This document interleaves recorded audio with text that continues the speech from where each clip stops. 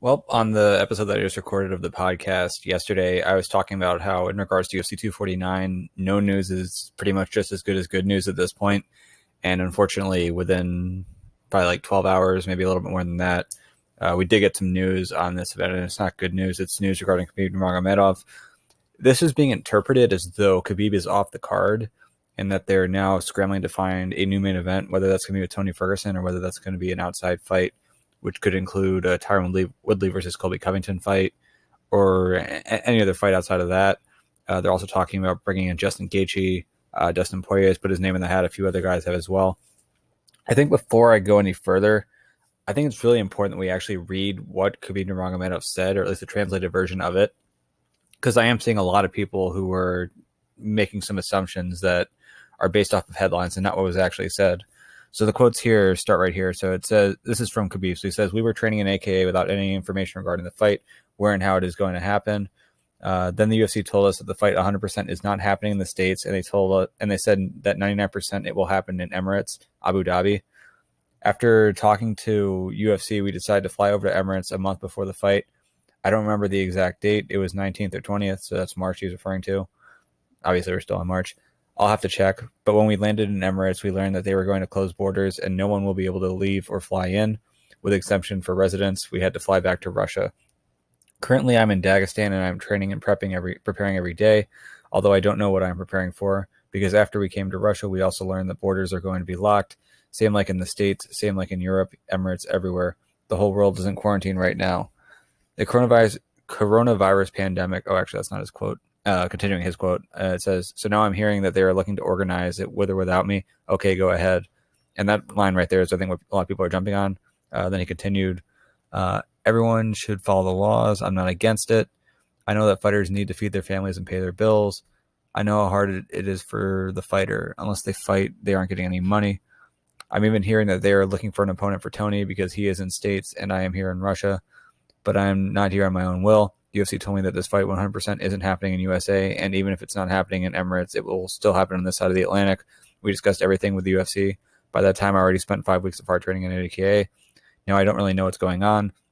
It's really hard to train and cut your weight when the whole world is locked down and you don't know what you're preparing for. But it's not the first time I faced obstacles in my career." I think there's a little bit more beyond that. I guess not. So that's what he actually said there. So it's important to note, first off, he didn't say he was backing out of the fight or that he was no longer interested in the fight.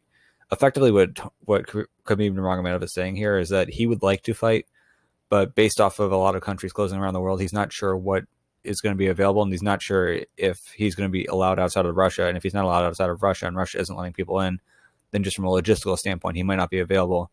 He says he's still preparing. He says he would still like to take the fight, but right now it's going to be a question of whether or not they can make things work. So one of the takes I've seen on this is that this is like an example of Dana White doing a terrible job and how he was talking about how he was going to make this fight happen, and now it doesn't look like it's going to. So what a failure by him. If you take it back just a week or two ago, there's probably about 3 spots in the world that you would probably want to put Khabib could possibly go. There's where he was, which was in California. There's home for him, which is Dagestan. And then there is an area you could probably say that you think, for the most part, would be willing to take this fight, willing to bring this fight on. And in the end, that ended up being the UAE or Abu Dhabi. So for Dana White to say, look, it looks like things are really starting to close down in the UFC or close down in the USA. We don't think that America is the best spot to be, especially not in California, which seems to be an early mover on a lot of this stuff. It's probably best for you to go back to Russia or even head over to the Emirates. I think that's actually a good move by the UFC to encourage Khabib to do that. So Khabib did go back to Russia. As far as his availability goes, and this is where it gets tricky for me, you would assume for a guy like Khabib, a guy who's a massive Russian superstar and a guy who's a massive Muslim superstar, either Russia and or Abu Dhabi would be great places for him, because you'd figure that even if they have laws that are in place for most citizens, they could make an exception for a guy like him. I don't know, when he was talking about how when he flew over to the UAE and they had to send him back, I don't know what the exact situation I don't know the exact situation there. There are a couple possibilities for what happened there. So one possibility would be that they got there, they were just told, look, we're not taking new people and we got to send you back, and that's it. Another possibility would be that he has some connections, maybe like some princes in the area, or some princes who are local to there, called him up and like, you know what, sorry, we'd like to make a exemption for you, but we can't do that either. If he actually did have some contacts there in terms of royalty in the area, and they were trying to make it work, where it's like, okay, can you make an exception for us? And that was turned down. That's obviously going to be a very big problem. I don't know at this point if he's going to be able to travel back there anyway, even if they were to make an exception at this point. But if he wasn't able to get in and he tried to use some connections and that still wasn't enough, that's definitely an issue there. The other question then would be in Russia, would they be willing to make an exception to bring the UFC in to have a fight there? Would they have it where the UFC is doing this in multiple locations? So maybe for most of the main card, they have one location somewhere in the world, but then for the main event and just the Khabib versus Tony fight, they have that actually physically take place in Russia and they fly Tony out and Putin's okay with it, or whoever's in charge of that is okay with it. Is that still a possibility? I'm not sure. Again, that's something they'd have to look into. It does help that Khabib is a massive superstar in Russia, and if anyone's going to get an exemption, it's him. Maybe to get that exemption, they have to test everyone who's going to be involved and make sure that they aren't positive for coronavirus. I think one of the things that a lot of people are losing track of here in all the panic is that when you hear things like stay at home or avoid large groups, the idea isn't that if you have a large group of people who don't have the coronavirus, that it's just going to like sprout up out of nowhere and everyone's going to catch it. The idea is that if someone does have it, that it's a very transmissible disease. But the idea there being that if you have a group of people who are all negative for it, all the tests are very reliable, and you can with great confirmation say, look, everyone here is fine. It's not as though coronavirus is just going to like sprout out from the heavens and all of a sudden everyone's going to get it. The danger with people being in public is that some people might have it without knowing that they have it. Some people weren't tested for it. If they were tested for it, they may have gotten it after the test. And so there's a danger in having large groups of people who are untested, who aren't tested up to date. But if you're able to get this in a controlled environment where everyone is tested and all the tests are up to date, it's not as though, if your main concern is about a massive spread of the virus, it's not as though that can't be mitigated.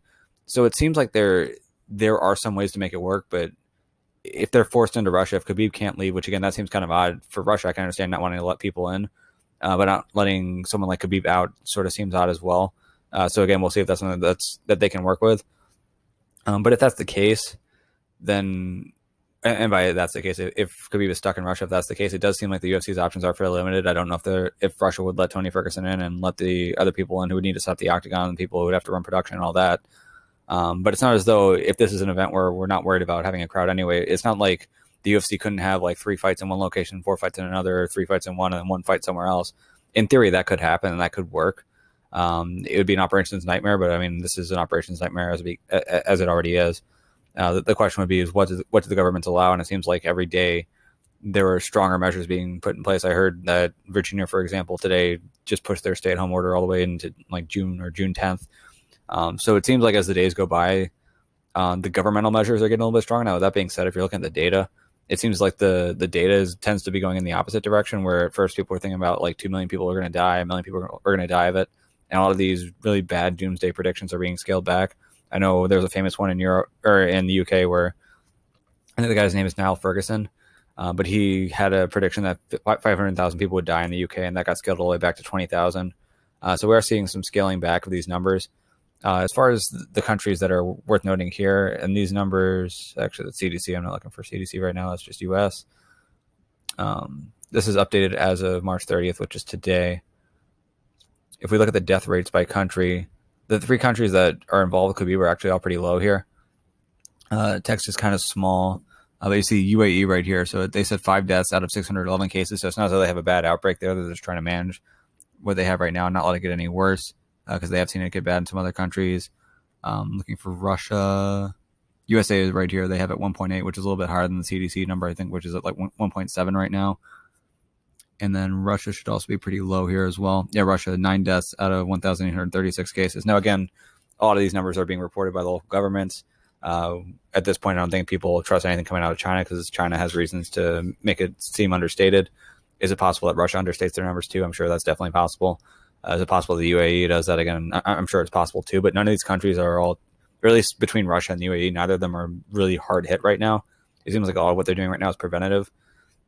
So for them, would it necessarily be a bad step if they're like, okay, we can make this fight with Khabib, we can either bring him in or we can keep him in and bring an opponent in and bring some people in for production, as long as we have him rigorously tested and kept separate from most other people?